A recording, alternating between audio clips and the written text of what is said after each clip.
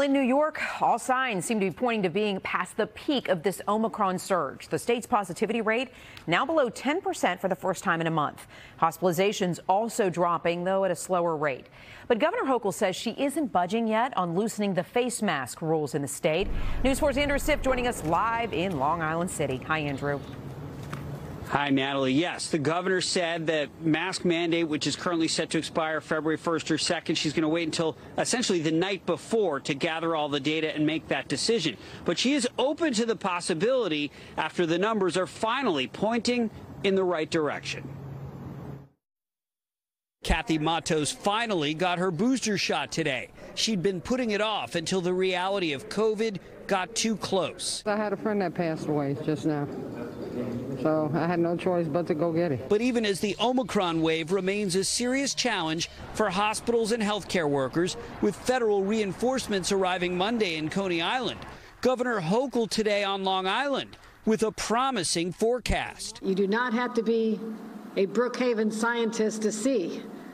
Look at this. The trend is heading in the right direction. The governor said the downward trend even more dramatic when you consider the number of cases dropped from 90,000 on January 7th to 28,000 today, a 66% plunge in 2 weeks. We are finally trending the direction we want to go down, and that is downward, downward, downward. But challenges remain. Some school districts angling to get rid of masks early. The governor saying not so fast. I find it phenomenally disappointing that people are willing to play politics with children's lives. And she said no decision on the statewide indoor mask mandate until closer to February. I will tell you about February 1st and January 31st.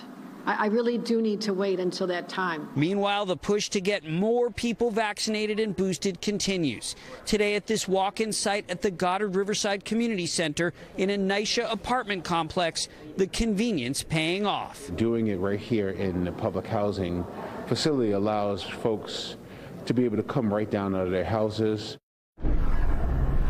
And new news out of the White House today, which is that the booster shot significantly increases your protection even against Omicron. So federal officials stepping up that message, that as federal relief teams are due to arrive in New York City on Monday to help those frontline healthcare workers. We're live in Long Island City. Andrew Siff, News 4 New York.